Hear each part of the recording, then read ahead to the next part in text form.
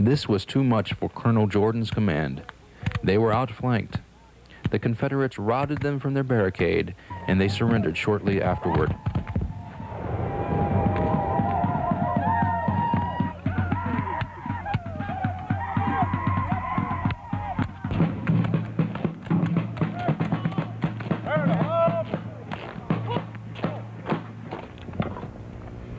Press it up, gentlemen, on the color. I suggest you go in and see if you will bring some grain for the horses. Gentlemen, hold up there on the dock. Deploy some troops down there, sir. I haven't deployed. Oh, I haven't deployed. All right, sir.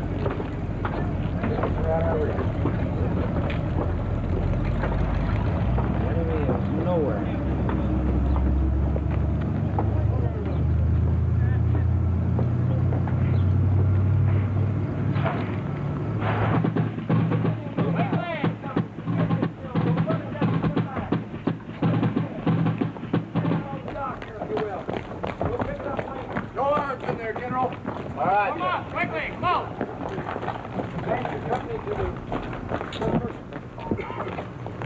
Okay, John, we got, Hey, Jeff!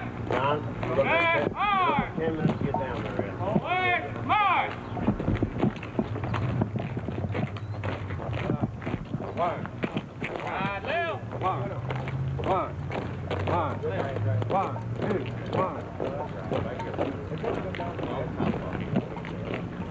While Morgan's men sacked the stores in the town and levied heavy ransoms on the flour mills to prevent their burning, after burning the railroad bridges and looting the town, General Morgan obliged several of the local mill and factory owners to ransom their property, as in Corydon.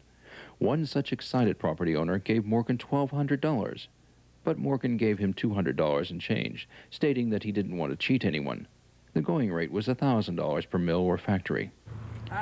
The raiders had such a good time looting Salem that they actually did some legitimate horse trading with a couple of local traders and got the worst of the bargain.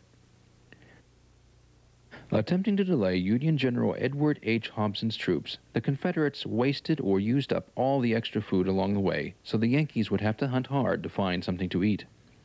Most of Morgan's men were actually little more than boys, not yet out of their teens. This perhaps explains their propensity for looting objects utterly useless for troops on the march. The favorite being whole boats of calico for their sweethearts, wives, or mothers at home in Dixie, as such items were unavailable there. One such exuberant youth had a bird cage with live canaries tied to his saddle. The raiders' fun was coming to an end. They were able to destroy more property and cause more mischief in Indiana than anywhere else because they had more time. From now on, however, it would become a desperate race for Morgan and his men to reach safety or for the pursuing Union forces to entrap and capture him. Morgan reached the Ohio state line at Harrison, Ohio, on Monday, July 13, 1863. With the knowledge that Burnside and Judah had concentrated forces in and around Cincinnati, Morgan felt that if he could get clear of this obstruction, he just might be able to escape.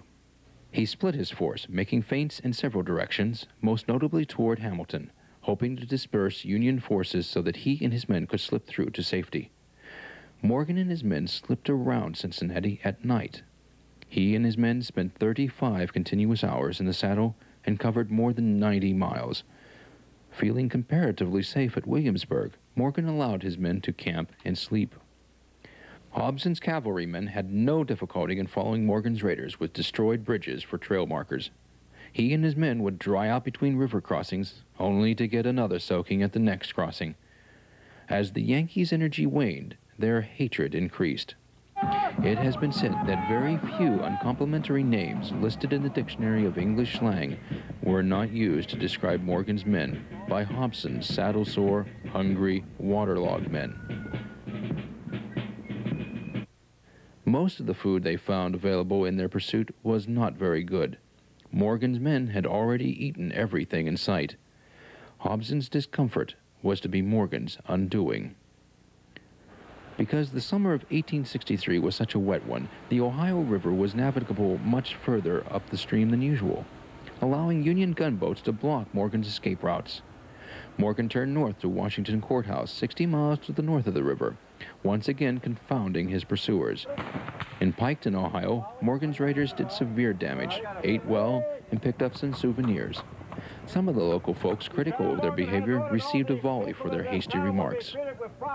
Morgan continued on to Pomeroy, where they skirmished with some home guards, then headed to Chester, where it seemed they got lost for what could have been the most critical 90 minutes of the raid. General Morgan was looking for a guide that might show him the fords at Buffington Island. The delay caused Morgan and his men to arrive after dark.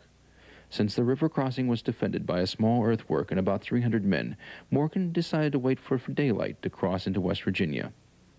The following day was Sunday, and Morgan's previous good luck on Sundays had he and his men in great spirits.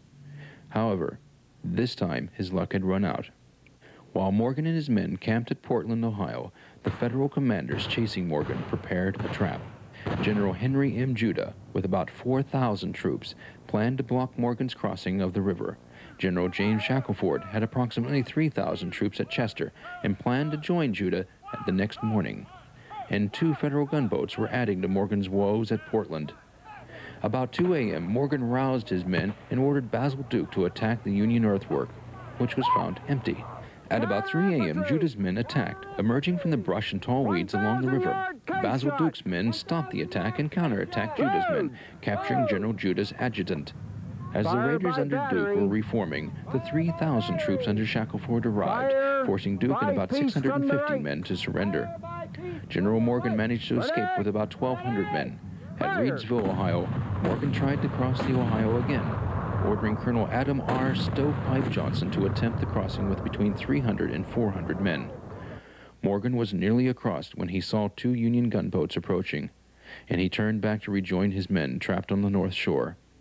Colonel Johnson and his men escaped.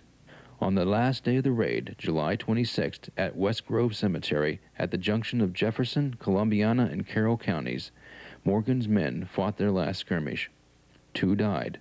John Miller and an unknown, very young boy, laid to rest where they died, still there today. Morgan and his men continued north, turning east at the Bethesda Church, hoping to escape. However, it was all but over. Major George W. Rue, recently arrived with 300 fresh troops, managed to cut off Morgan from the river again. Morgan tried to surrender to Captain Burbick of the local militia on the condition that his men should keep their sidearms and receive safe conduct out of the state. Burbick accepted Morgan's surrender on the stated conditions.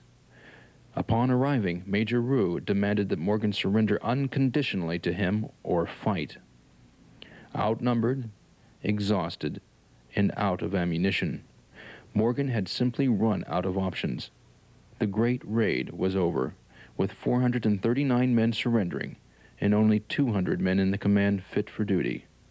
Morgan surrendered to Major Rue on 26 July, 1863.